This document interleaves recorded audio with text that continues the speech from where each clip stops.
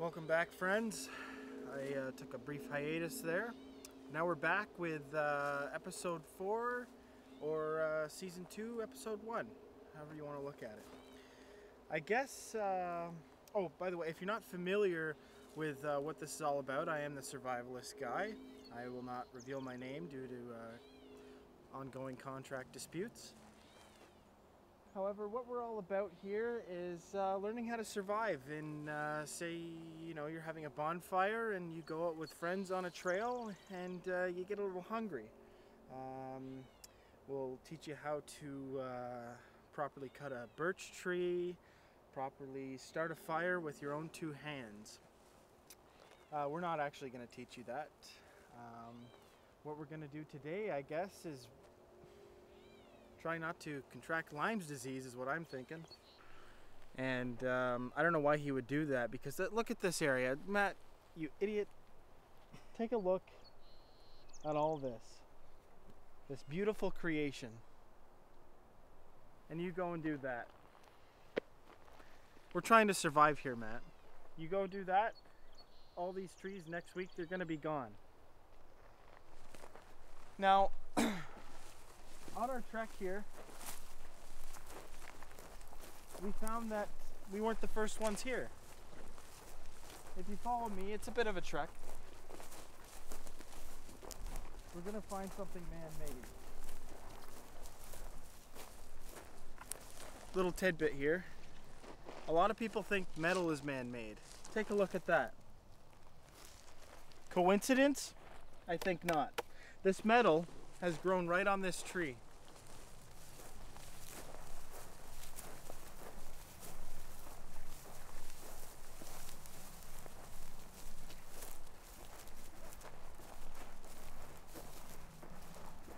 There's nothing I like more than having poison ivy rash on my legs at the end of a day.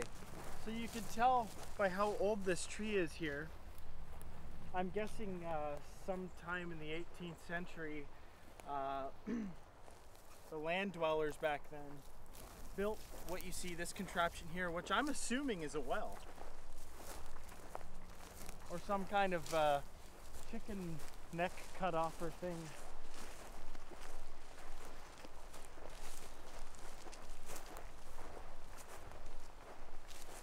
Ah, that's what it is. So as you see here, this is all the chicken beak pecks. The chickens were afraid, they were panicking, and when the land dwellers back in the 18th century, they're trying to grasp them and trying to, just making sure that they get their little tiny chicken heads in this bar here, and the knife would just clean cut their head right off. And that was their meal. They would have their meal for, and it's not just chickens either, quails, turkeys, small chickens, any kind of poultry-based meat, snakes, just put the, even human, I guess you could think. Kind of creepy to think about, really. I would not recommend using this. It's inhumane. And quite frankly, I'm afraid to be here. We should probably leave, Matt. I can hear people. Okay, back to here. Now, what is this? What do we got? Now this, speaking of 18th century, now if that doesn't say 18th century, I don't know what does.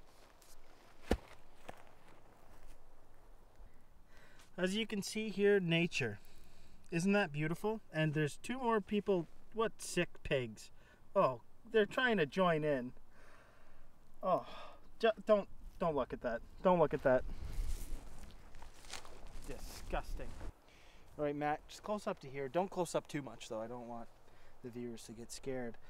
But what we have here, what I like to call the land octopus. Most people like to call it the spider, or in Spanish, of course, the spidre, or the spidero for the feminine language.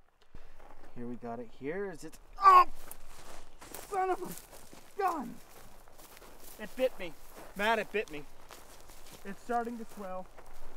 I see it drew blood. It drew blood. Oh, you gotta be kidding me. I have plans tonight. I finally found a place. The rent was cheap enough for me to afford it for at least this month. It's the last thing I need. Last thing. Cut the camera. Cut the camera. Mommy? Oh. Yes, I got a boo-boo again. No, it hurts. It hurts real bad. Oh, I know. And I think I'm getting a fever. I think. Or it's just hot out, but I'm hot. I'm really hot. No, it's like a throb. It's kind of going away now. But my friends are here. And I'm embarrassing myself. You mean tonight? Yeah.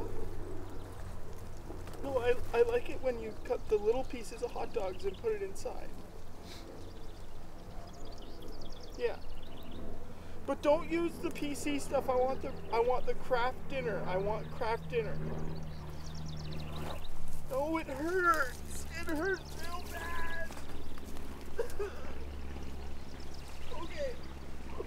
I love you. I love you too. Okay. Yep, tell them I love you. I'll see you guys tonight. Bye. Okay, so it was a false alarm. I may have actually not been stung. I think it was just a branch that had fallen off of a pine tree. Nonetheless, we're all good. No first aid was given, mostly because we don't have a first aid kit. But I digress. Well, I guess off to the most important part of the day, my breakfast beer. Now, as you can remember, was it episode 1? We learned how to open one of these things, so we'll find a stick here. Here we go. Here's one. Count to 3, everyone. 1, 2. There's a tab. What? There's a tab. Tab? All right. There's a tab on the top here. Finally, they made something for it to be easier to open. Let's try can openers.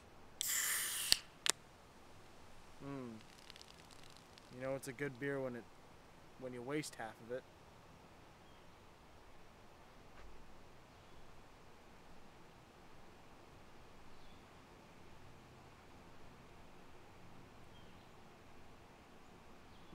Oh, yes.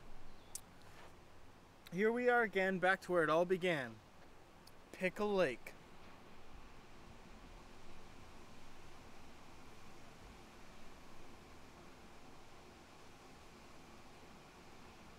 It's known for its briny flavor.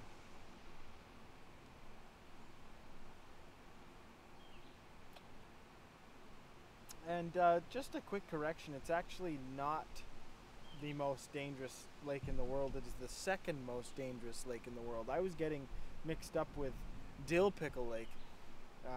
Dill Pickle Lake is somewhere in northeast Nebraska, and here in where are we, Matt, again? Well, we're somewhere, but it's not Nebraska.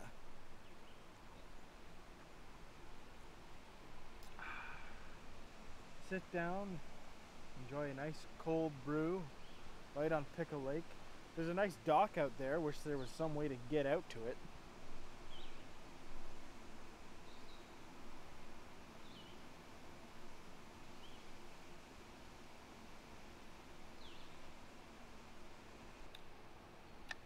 I don't know if my hands are sticky from the high percentage of DEET in the bug spray or of all the beer that's spilt on my hands. Okay, so here's a scenario. You're out in the wilderness. You brought nothing with you. You prepared to be out for a few hours, but you find yourself out for several days. What do? You need a place to sleep. You need a place to properly wipe your bum. You need a place to urinate, so you have to find a tree that bears aren't attracted to. So we found a perfect spot here. Look at this. This bush here is actually known to wick away moisture, so it's good if you're overly heated and sweaty. It's good for shade. It's good for the rain droplets will just kind of bead right off there. So it's, you can find it right there. And it also acts, guess what? A bear's not attracted to this. So the same place you sleep will also be the same place you defecate. It's a wonderful thing, this actually, this isn't a bush. This is actually attached to, sorry, I'm mistaken. This isn't this thing, you don't want to sleep under that.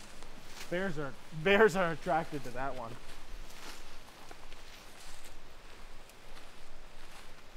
Yep. Well, seems like if you're in this forest for a few days, you're SOL.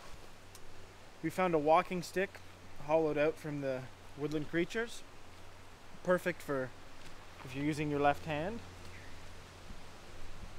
Ah, here we go. Lay rest under here. Perfect. If you can sleep standing up, this would be a perfect place to sleep. As far as defecating on, this trail here will gladly take your urine and roll it down to the stream.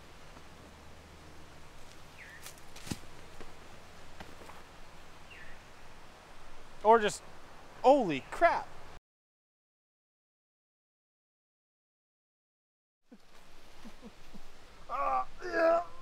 My back! Okay. Here we found, what? What?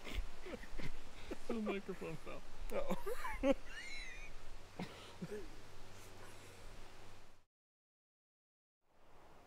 Now, pop quiz for the viewers at home. Yes or no?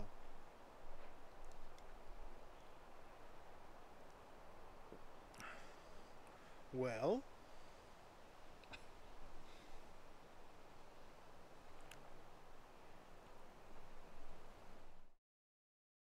just go to Pickle Lake. Sure, it's dangerous and infested with tadpoles, but you're gonna have I guarantee you're gonna have the same amount of fun looking at Pickle Lake as you will going to Niagara Falls. There's no casino here though. You know, sometimes surviving is taking in the nature. You don't always have to find a place to sleep or find how to start a fire with your bare hands or how to, you know, fight a shark in the mainland of the south. Yeah, sometimes it's just about finding yourself. And finding oneself is quite easy.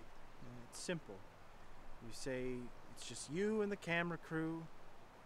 You sit down, you find a nice log, and you start to think, what am I doing here? What is there to life? I wonder what animal turted that out.